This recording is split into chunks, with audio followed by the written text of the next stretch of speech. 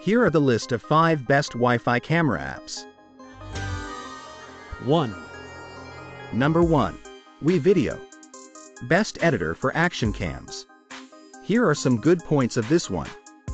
One of the most user-friendly interfaces we've seen on a video app. Plenty of tools for simple video edits and more complex work. Here are some bad points of this one. In-app purchases feel a little pushy. Maybe too basic for more experienced video editors. You can check out the link in description box. 2. Number 2.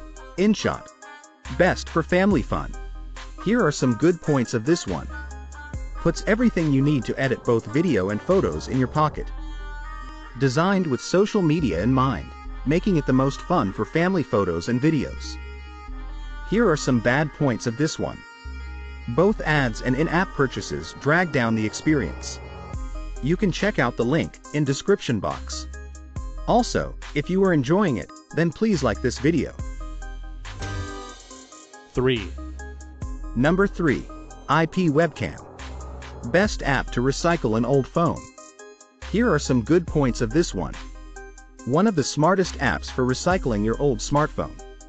Lets you view the resulting video feed not just through your phone, but any desktop or laptop.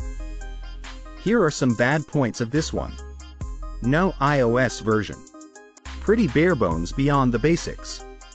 Instructions may be somewhat confusing or have you running to Google if you're not as technically inclined as the developer. You can check out the link in description box.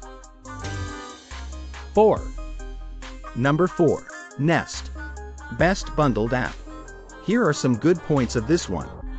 App coordinates with all Nest products, not just your Nest camera, making it easier to monitor your whole house.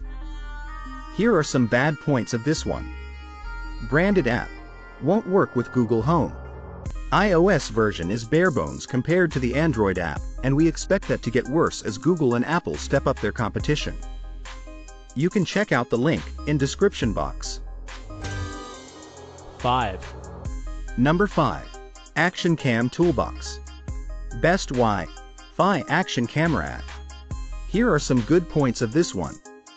Control multiple cameras at once, even if it involves a little more manual work. Some GPS and data makes coordination easier. Here are some bad points of this one.